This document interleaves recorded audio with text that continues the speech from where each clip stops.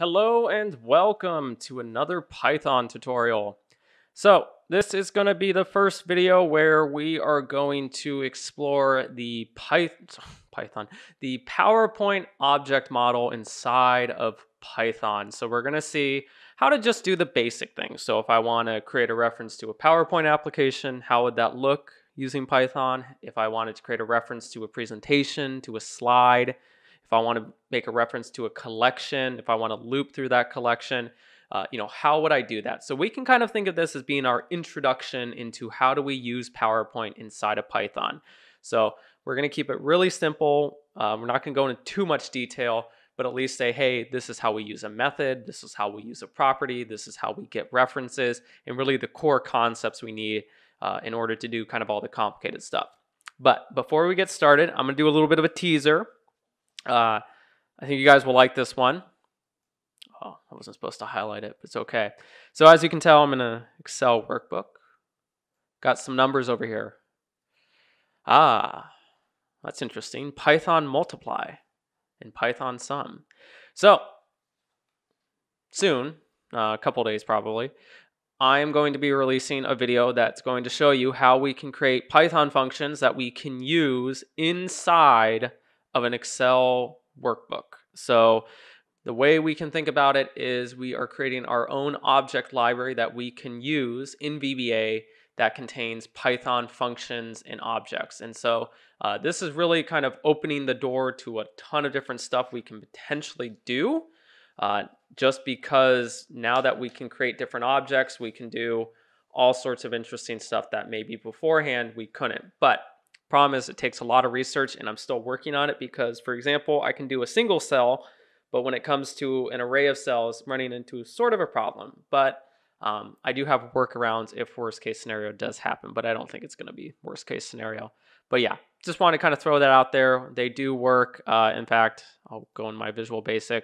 It's going to look something like this, where we would create an object, we call it a method, and then that is our function. And we can also treat them just as regular objects as ourselves. So very cool. I'm very excited about that. I think that's going to really kind of open the door to really what we can now do with Python and, just with inside of Office applications naturally. So thought I'd throw it out there. Okay, let's get started. I'm going to go in my Jupyter notebook. Like every video, we're going to first start off by importing our libraries.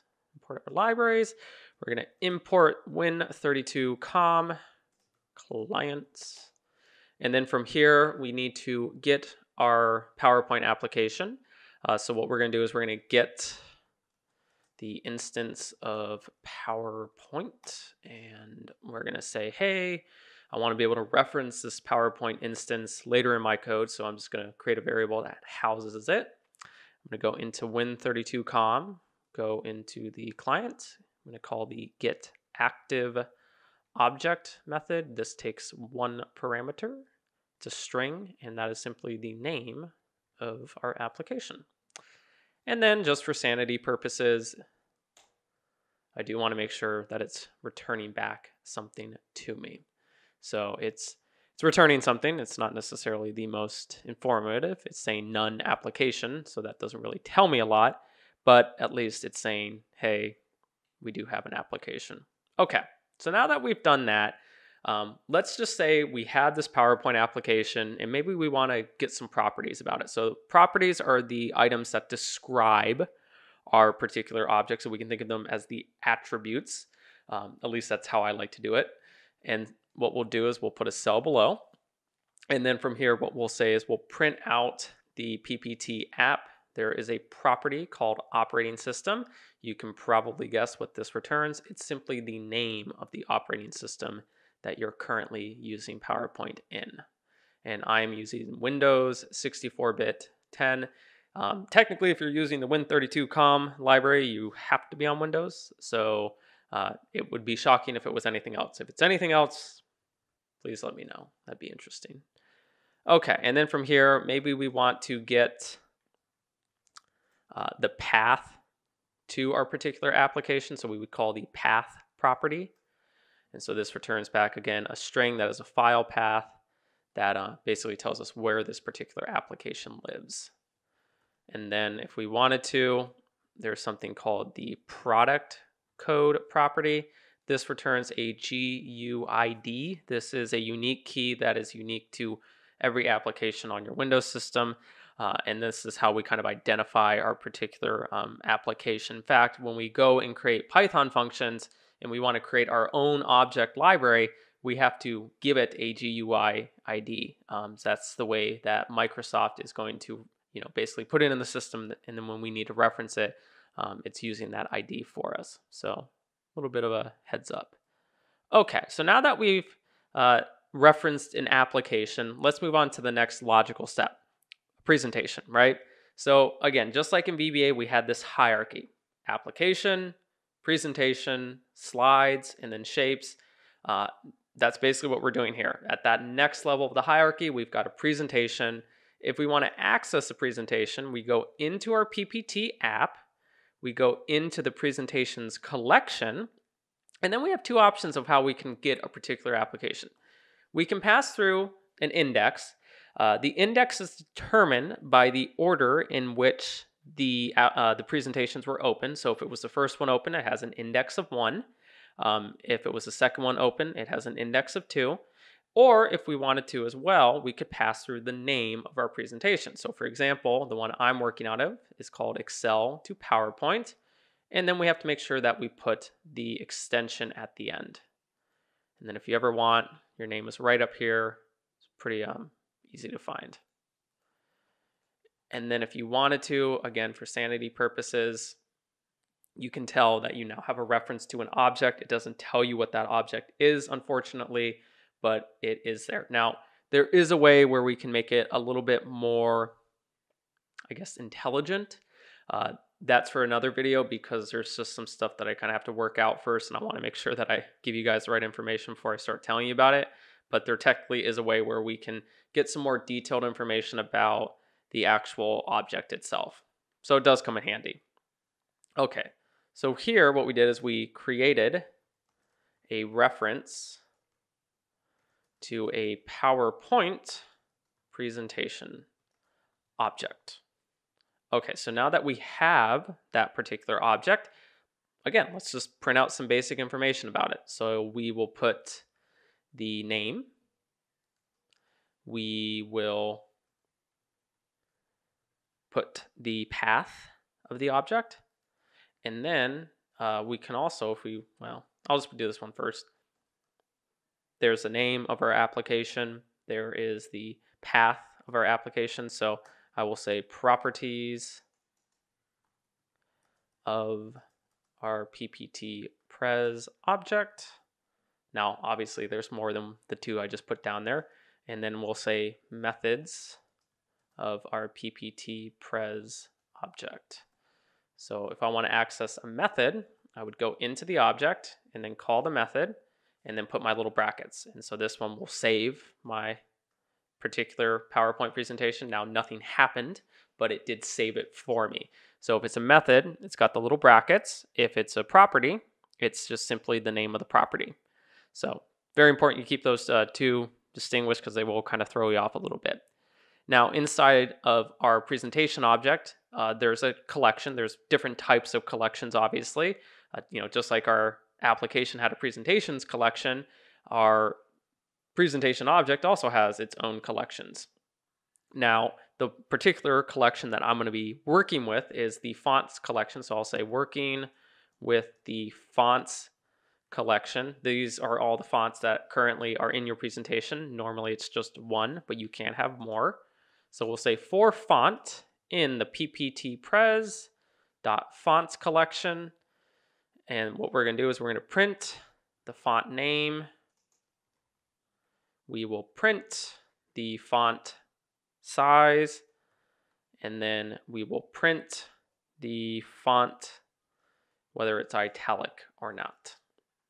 Now, what I'm doing here is I'm looping through each object in that collection, and then for each one of those objects, I'm printing the associated properties. Now, in this example, there's only one font, so it's just going to do one loop. But if you had more than one, this is how you loop through a collection.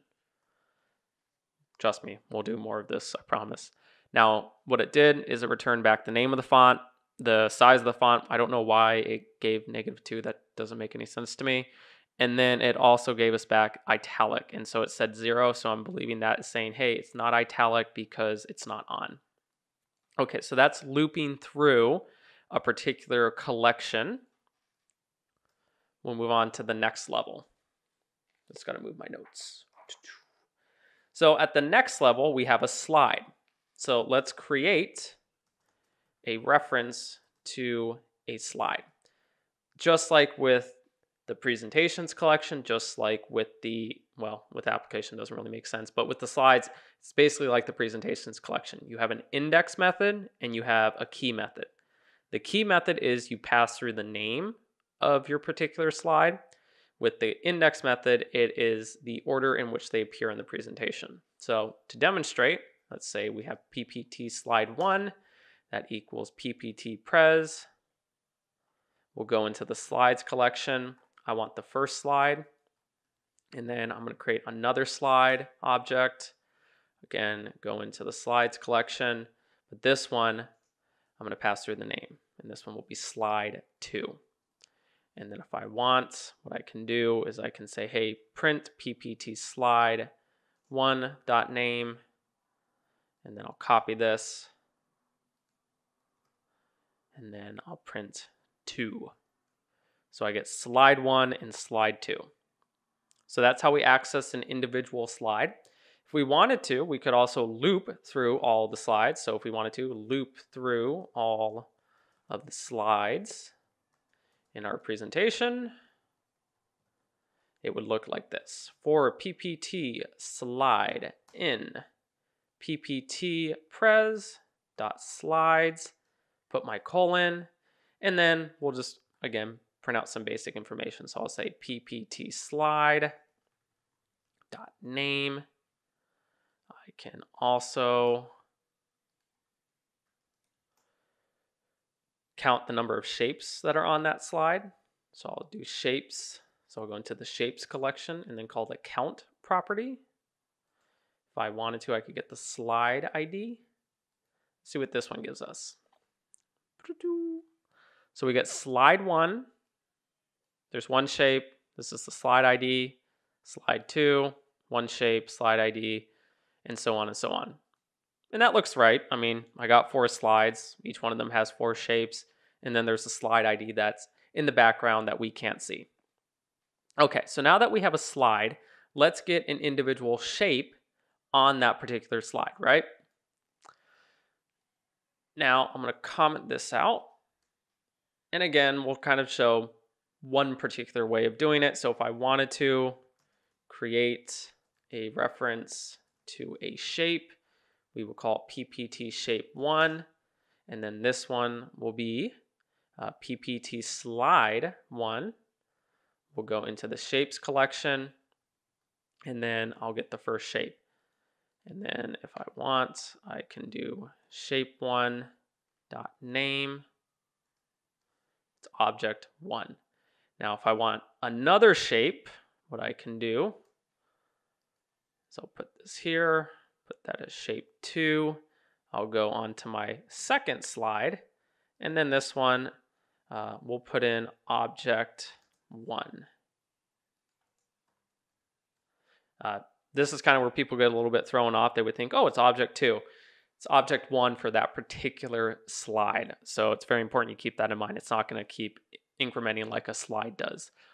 Each slide can have multiple shapes, so it starts incrementing again as you're on a new slide. Now you can technically change the name if you wanted to, but there's really no point. Okay, so now that we have a reference to a shape, I'm going to snap this over here. I'm going to go here, and I am on slide 2. I am going to, where is it? I want to, oh, I guess that's kind of doing it. Okay, we'll stay on slide 2. Let's manipulate our shape by, setting the height and the width and then aligning it. Now, when it comes to manipulating shapes, I prefer that they're in a shape range because with the shape range, they have some built-in methods that make aligning it a little bit easier than if it was just working with each individual shape. Otherwise, we'd have to calculate a bunch of different stuff, and I don't want to do that. I think that's just making the problem more complicated than it has to be. So what we'll do is we'll first select the shape, and then we'll take that selection and store it into a shape range object. And so first thing we want to do is reference our shape, call the select method. So this one's just simply select the shape. And what it should do, make sure to put a 2. We have now selected our shape. And what we'll do is we'll put that shape into a shape range. So put the selection into a shape range object. We'll call our variable shape range. We'll go into the PPT app. We'll go into the active window. We'll go into the selection property of that active window, and then we'll go into the shape range property of that selection. We will print out our shape range. Okay, so we have a shape range, we've selected it, and now what we can do is we can set the dimensions of our shape range. And so what we'll do is we'll call the shape range object. We'll put the height property equal to 400, shape range, we'll put the width equal to 400. If I run it, we can see that it jumped it, made it a little bit bigger. Now, normally what I would want to do maybe is I want to align it, for example. So if I want to align it to the center and to the middle of my particular PowerPoint slide, what I can do is I can call the shape range object, call the align method, and then with this one we can put in the different enumerations. 1 is for the center, I believe, and then 1 is relative to the slide. You can, with a shape range, you can technically have it relative to different objects if you have multiple shapes selected. So that's basically how you would do it in VBA. Now we only have a single one, so I'm just going to have it relative to the slide. So this one puts it to the center of my slide, just like I was expecting. But you know what? I also want it to the middle. So I'll call the align method again. And then this one, I will put a 4 to say, hey, specify to the middle of my slide. And there we go, puts it to the middle. And then, again, just for demonstration purposes, just keep messing around with it and then, see basically what it does. We'll put 200. And then we can tell that it's aligning that particular shape. And the cool thing is we're doing this all real time. I mean, that's, like I said, that's the cool thing about this library. I'm controlling PowerPoint from Python real time. That's not cool. I don't know what is. Well, I'm sure there's other cool things, but I think it's cool. But with that being said, that does it for today's video. Hopefully you found it informative and kind of an introduction to working with PowerPoint inside of Python. If you have any questions, please make sure to put them down in the comments below, and I'll try to get back to you. Also, if you could make sure to like the video, we appreciate the support. We want to make sure other people can find it.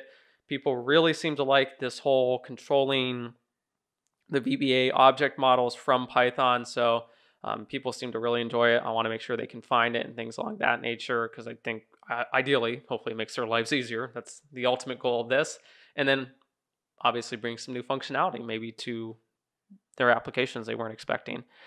And then also, if you're not already, make sure to make sure to subscribe to the channel, so that way you get regular updates as we release new videos. So obviously we're going to start coming out with the whole Python function ones inside of Excel. I think that's going to be super cool, so you definitely want to stay on top of that one as we release it. And then I also know people were asking about putting the code on GitHub or something like that. I am in the process of uploading it. It's just taking some time.